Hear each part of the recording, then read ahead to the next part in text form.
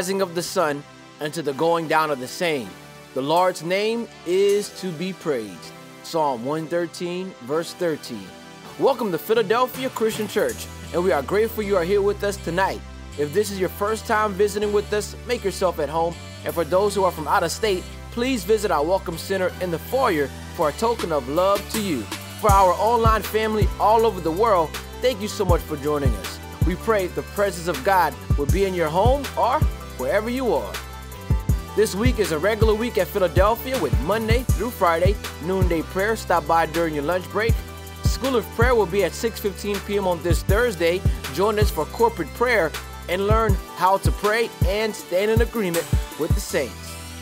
The Fire Ministry, the Free Indeed Recovery Experience, will be meeting 7 p.m. on Thursday night.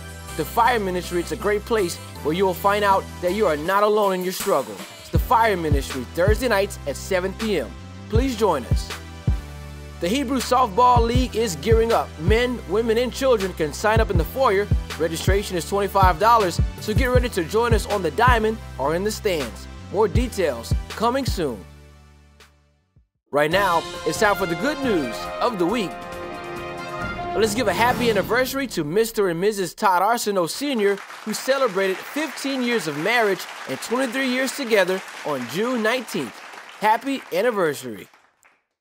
Let's also give a happy anniversary to Mr. and Mrs. Jamal and Dewana Chevalier, celebrating 20 years of marriage on tomorrow, June 26th. Happy anniversary to the Chevaliers. For your good news to be featured on the Good News of the Week, please email to phillyoffice1@yahoo.com. That's phillyoffice1@yahoo.com. You must receive it by 3 p.m. on Thursdays to be featured on Sundays and Tuesdays' announcements. Well, saints of God, those were your announcements. Stand to your feet right now. It's worship time.